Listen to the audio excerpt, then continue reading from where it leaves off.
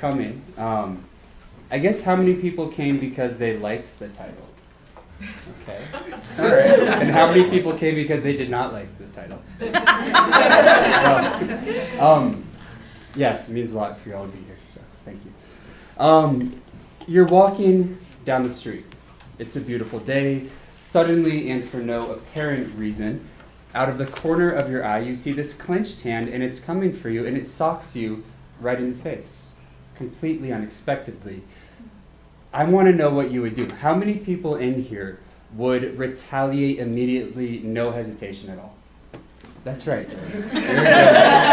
And how many people in here would have retreated just as quickly, again, without any thought? Right?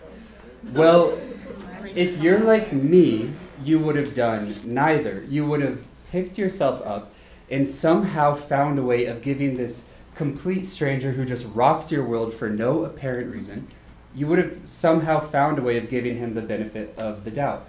Maybe he slipped.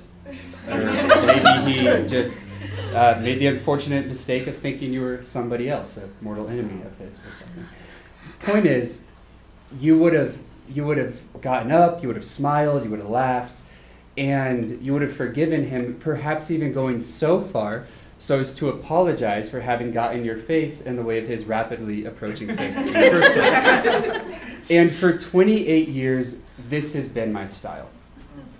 And after 3 years at Naropa, a definitively compassionate university grounded in the likes of acceptance and tolerance and forgiveness, I am proud to say that I am more likely than ever before to do everything that I can to knock that person out. And I consider that decidedly healthy. So the issue is not that I didn't retaliate. The issue is that it didn't even occur to me that I could.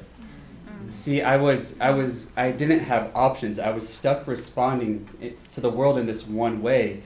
I was stuck responding out of the neurotic version of feminine energy, and I'll talk about that in detail. And becoming unstuck and expanding my field of choice, it's necessitated a conscious reclaiming of my repressed masculine energy, thus the title of today's presentation, Reclaiming Our Inner Masculine. The work has been, for me, highly challenging and disturbing and objectionable, and ultimately paramount to my maturation as an individual, to my effectiveness as a counselor. And what I am proposing is that many of us therapists could potentially benefit from a similar journey. So I want to offer a quick little disclaimer before we get going too far. Yes, I'm using the terms feminine and masculine, and I know that they carry a certain charge, and I know that we all have our own ideas about what they mean. And my request to you today is that you don't get so hung up on the terms themselves that you lose sight of the heart of the presentation. So when I use feminine, I'm referring to the energy of connection. And when I use masculine, I'm referring to the energy of separateness. This will make more sense in a couple moments. So I'm doing this just because it's how they were used in my research. It's not a male-female thing. It really has nothing at all to do with gender. So I just want to make that clear. Okay, so as life forms, we are at all times both connected and separate, both feminine and masculine. I am connected with everything around me, inextricably interwoven with the fabric of being. If you were to take away that which surrounds me, my environment in its myriad of forms, I would cease to exist entirely. So that's represented by these blue lines here. I was going to say you may not like them, but I think everyone here probably loves the fact that we're connected. But I was going to say you may not like them, but you cannot simply erase them. They're there to stay, right? And at the same time that I'm completely connected, I'm unequivocally separate. I am boundaried by my own body. You cannot merge with me completely. You can never know the complexities of my inner world and all of their intricacies, and I cannot know yours. So this fact, of course, is represented by the red individual bodies. So the point is that at the same time we are all fundamentally connected, we are also existentially alone. Okay. Well, why is... Oh, right. I thought about that. Thank you. I thought you were pointing at my fly, so this was a better alternative. So why should this matter to us? Why is it important? It's important because our connectedness and our separateness, they manifest themselves in different ways, and so they give us access to distinct but equally important skill sets. When we act out of our feminine style of connecting, we display an ability to accept, to support, and to move towards the other, a willingness to temporarily set aside our own needs to take care of somebody else. We act from empathy and kindness and tolerance and compassion. So the feminine is the basis of relationship. On the other hand, when we act from our masculine separateness, we display an ability to assert ourselves, to individuate, to rest in our personal aloneness. We have boundaries, we express our needs, we engage in conflict, and we hold on to our integrity. So this is the basis of self. And we're healthy when we're at this point in the middle, when we're operating with equal access to both energies, when I'm consciously identified with both my feminine and my masculine. However, things rarely work out that smoothly, and we rarely arrive in adulthood equally skilled in our feminine and our masculine capacities. This means that we rarely arrive in adulthood with a full range of choices at our disposal. And this happens because in childhood, we start to favor one way of being over the other. So to take my own life as an example, I learned that I was better off when I acted out of my feminine connecting qualities. When I smiled, or when I was accommodating, when I acted kind and caring, when I was compliant, when I pretended that everything was okay, I was more likely to receive some version of love and praise and attention. So feminine or connecting became synonymous with good. Now, at the same time that I was learning feminine was good, I was also learning that masculine was quote unquote bad. Because when I did respond out of my separateness, when I was angry or assertive or acted independent, I exposed myself to some version of abandonment, rejection, or neglect, the way all of us are wont to experience in our childhood from time to time. So the result was feminine good, masculine bad. I pushed my masculine outside of my behavior and subsequently outside of my awareness. As you can see here, it's subtle, but this circle is starting to shift. I'm going into my feminine, away from my masculine. And over time, this trend continues. I became more well-versed in my connecting capacities, more comfortable acting out of my feminine, and I became more distant and removed from my separateness capacities. Eventually, I achieved this neurotic organization. So, neurotic organization, it's actually a healthy developmental attainment in childhood. It's an intelligent response to our particular emotional environment. Neurotic organization is a repressive capacity that allows us to push outside of our behavior and of our awareness those aspects of ourselves that have made our lives difficult up until that point. So neurotic organization essentially makes our lives safer and more predictable. As you can see for me, I became exclusively identified with my feminine. I pushed my masculine into the realm of my unconscious, and this fundamental split between feminine and masculine, between these two energies, it happens for many of us to varying degrees. And of course, this can be flipped, right? It's not like we're all in neurotic feminine. You can easily flip it based on childhood experiences.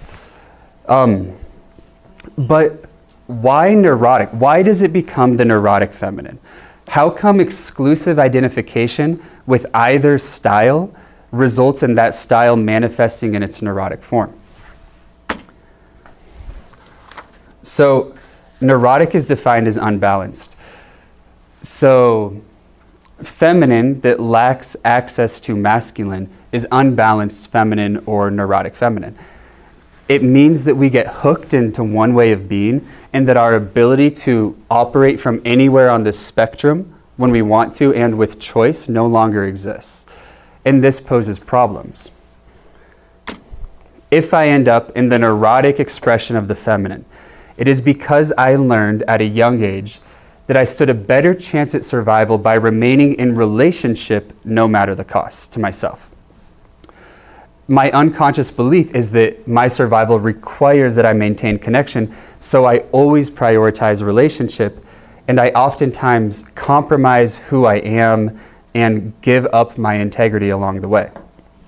In its extreme form, this is victim energy. It's, I need you, so it doesn't really matter how you treat me. I'm going to pretend I can't do anything about it because I don't want to risk losing you. The relationship is more important to my survival. Now, if I end up in the neurotic form of the masculine, it's because the opposite happened. I learned at a young age that I had a better chance at survival by protecting myself no matter the cost to my relationships. I see relationships as threatening to who I am, and in its extreme form, this is perpetrator energy. It doesn't matter how I treat you because ultimately I don't need you. And beyond that, I might even see you as an actual threat. So in order to protect myself, I erase you. Is it making sense? Okay. Well, okay, so you saw from the previous slide that for me, for my part, I became primarily identified with my feminine style, which meant that I had a propensity for slipping into its neurotic expression. This was problematic. I constantly accommodated at the expense of my own well-being. I didn't stand my ground. I changed myself for whoever I happened to be around. I pretended to be powerless and at the mercy of others because I was unwilling to challenge them, because if I did, then I could risk losing them. And so taking this from this personal level to a therapeutic level, what I'm proposing is that many therapists are, like myself, at risk of sliding into the neurotic feminine. For it is the very aspects of the feminine that many of us so naturally embody and we're so skilled at, empathy, kindness, concern for others, that would have propelled us to this profession in the first place. So, assuming that neurotic organization is at least a somewhat common phenomenon, then there is a likelihood that many of us achieved it in childhood and we became primarily identified with our feminine at the expense of our masculine.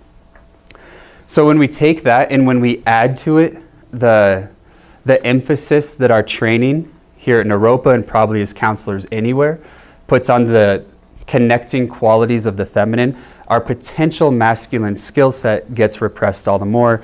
The result is that we sometimes slide into the neurotic feminine, not all of the time, but some of the time. And when we do, it could impede the therapeutic progress that we're able to make with our clients. Okay.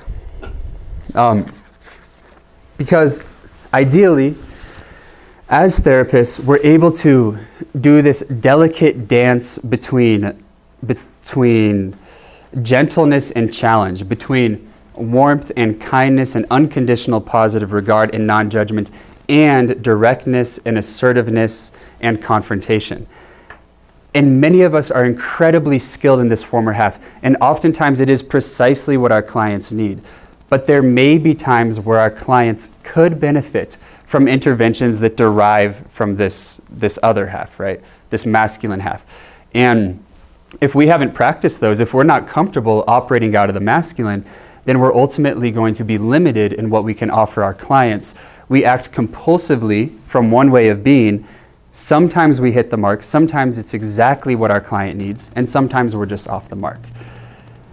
So if our profound compassion isn't held in check, isn't held in balance by appropriate and healthy boundaries, we may exhaust ourselves as we do everything we can to try to help our clients improve. Instead of just caring for our clients, we pick our clients up, put our clients on the back, and carry our clients.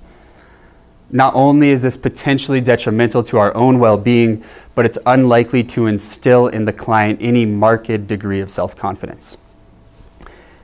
And because if I'm in the neurotic feminine, I prioritize relationship above all else, I may accept my client's versions of reality without question, and I may not share with my client certain insights that, though potentially helpful, may also be difficult or disturbing or even painful for the client to hear. Because oftentimes the path to change is through pain, because pain leads to interest and motivation.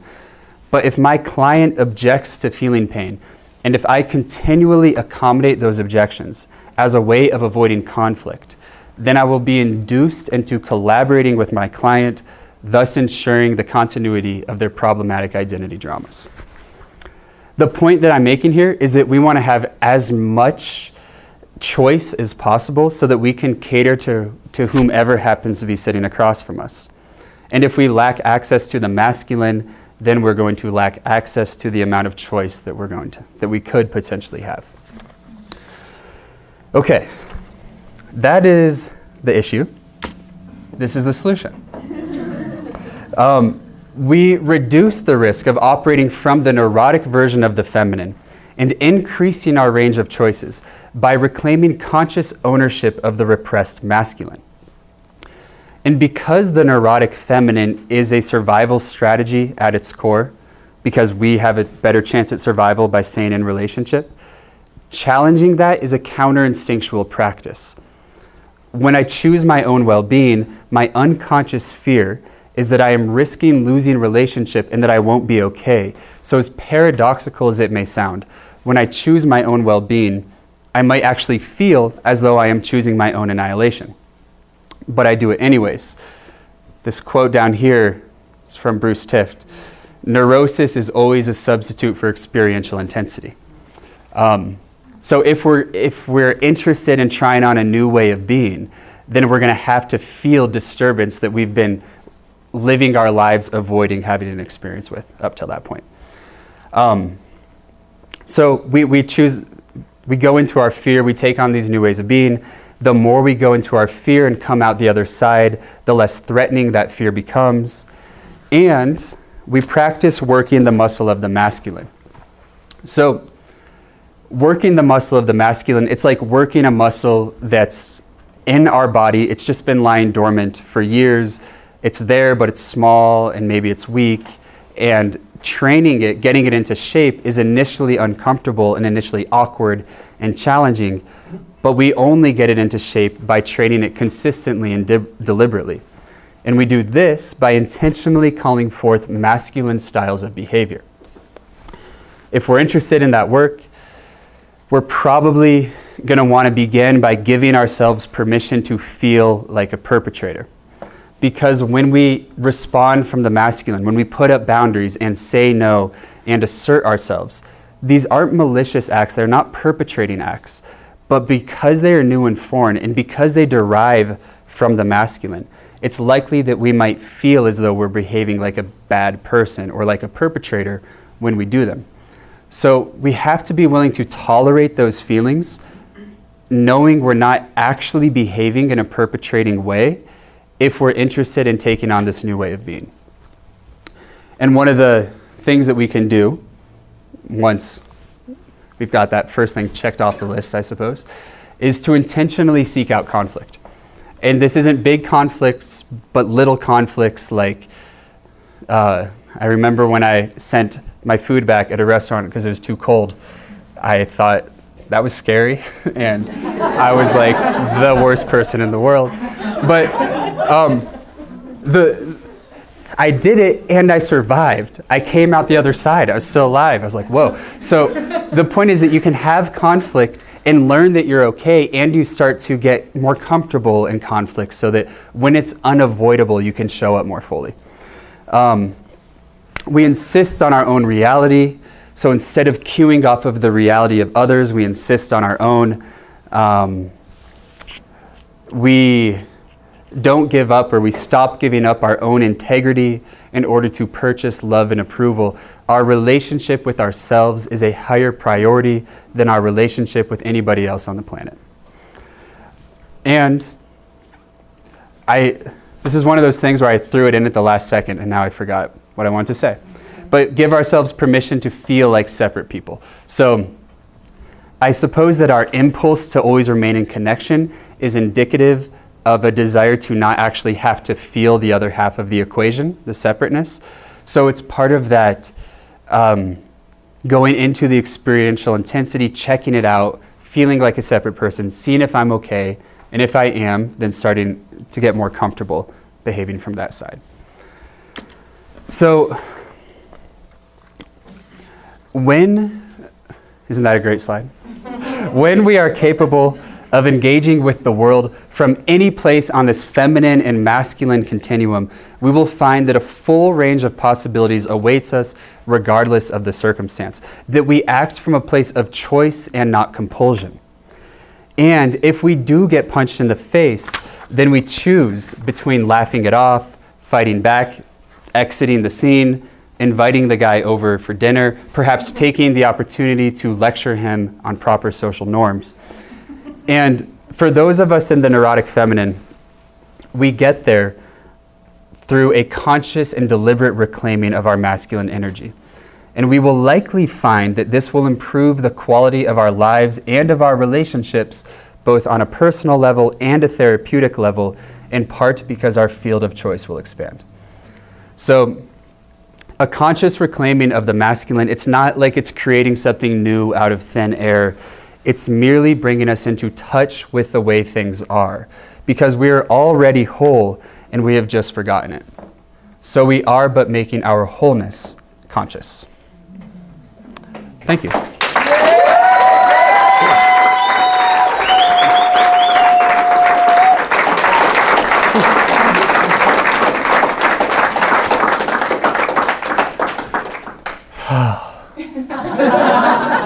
That feels good. Thank you for that applause. Are there any questions that I can answer? I'm wondering about kind of swinging between those two ends of like the neurotic feminine and the neurotic masculine. Because I think I see in myself a tendency to kind of swing more to the masculine side, but as a response to like, okay, I can't be in this neurotic feminine side, like I need to assert myself and then going too far with it. So I wonder about that, like maintaining balance when you swing the other direction. Right, I think that's a great point. I think that happens a lot, and that for myself, being more inclined to be on the neurotic side of the feminine, underneath that is the perpetrator energy of the masculine. It's like the shadow side of the feminine. And if I don't have a conscious relationship with my masculine qualities, then I'm more at risk of sliding into its extreme form when I do operate out of it. So instead of like gradations, where we can deliberately choose to be here, here, here, in asserting ourselves, we like find ourselves all the way over there on this perpetrating end. So does that kind of answer your question a little bit? Right. So yeah, practicing it deliberately before we actually have to engage in it might give us more options as to where we want to be on that spectrum. Yeah? Is this the kind of thing that you might share sort of overtly with a client if you noticed that they were kind of stuck in a neurotic? I talk about this a ton with them. Yeah. And would you talk about it in a different way than you just spoke to us about it? Like, is there any way you kind of like, I don't know, shift it in order to present it to a client, or would you be this kind of overt about it? I'd be pretty overt about it. And is that an example of moving into the masculine? I think so. Yeah, thank you. Yeah, but I would be. I do share it with them, and I speak about it in a very similar way. Yeah. Uh-huh. Hi. Yeah, hi. What have you learned about your masculine side that was previously in the shadow?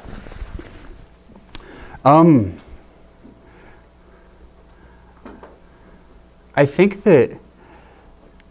think I've learned that like I don't need to apologize for existing, that I'm worthy of being here just as I am, that my truth and my reality is just as important and just as valid as anybody else's, that in times of conflict, I don't need to erase myself or compromise myself in order to soothe things over, that I don't need to give away my own integrity in order to feel better, that I can instead stand up for myself and stand my ground, and that it's uncomfortable at first because it feels like I'm not going to be okay, but on the other side is a lot of freedom and a lot of confidence, I would say. Thank you. Thank you. Yeah? Something that came up for me when you were talking was how much it feels like this parallels some attachment theory and ways that attachment is used. And that like anxious is correlated often with neurotic feminine, like obsession with other, and avoidant as like this independent but sort of forcing away, and attaching to self as being sort of the ultimate goal. Yeah. I'm curious if you made that correlation, or do you think it's appropriate, or trying to say something different? I do think that in many cases it's appropriate, but I'm certainly an island, even though I'm in the neurotic feminine. So maybe across the board you would find a lot of correlation between the two, but not all the time. Yeah. Mm-hmm. I remember before even deciding to become a therapist that some people would talk about this field is that almost everybody comes with issues around attachment or their connection or their individuality, kind of struggling to be a solo self or something about belonging and connection. So I feel like this is true, and if you're inviting more of the kind of conscious form of the masculine with somebody that is actually a lot more, let's say, islandy or like not wanting to be in connection or not in healthy connection, how might you bring that? What would that look like? Do you understand the question? No. So island, So how to bring them into how connection. do you use this form of reclaimed masculinity to deal with somebody who is on the neurotic masculine end? Oh, so somebody who's a neurotic masculine, how would I work with this? Well, if I'm understanding your question, then it's the opposite of what I presented, right? Because I was talking about moving into the masculine from neurotic feminine, but to move to the direction of feminine from neurotic masculine, it'd be like the opposite of like give yourself permission to feel like a victim. Step into the vulnerability of what it's like to not be totally in control of all the situations, to feel your helplessness and powerlessness, to give yourself permission to feel like a completely connected, independent person. Because our safety, the safety of the neurotic masculine, is in separating and distancing from anything because the threat's out there. But they're already connected and independent. That's because they see this as so threatening, speaks to the degree to which they're connected and dependent. So I would just encourage that client to actually to come into touch with what they're avoiding, which is connection. Is that helpful a little bit? Okay, cool. Thank you. One more question. Okay. I wonder Yeah. if you could say more about insisting on your own reality. I felt like there was like a lot of depth to that. Yeah, I think that one of the beauties of somebody who's in the feminine, like me, is that we are really willing to be influenced and changed and challenged by our environment. And there's a lot of health in that, but in its extreme form, we're constantly changing. We don't really know like where we stand or what our reality is. So it's hard to have like a really strong and solid sense of self. So this is the antidotal practice to not knowing where you stand all the time, is to actually start to take a stand on things. And that when you have both your feet firmly planted in the ground, you're harder to push around because you're like, this is my reality. You might have a different version of reality, that's fine. But I'm not going to compromise myself or let go of this in order to merge with yours. Yeah. Cool. Thank you. Thank you guys very much.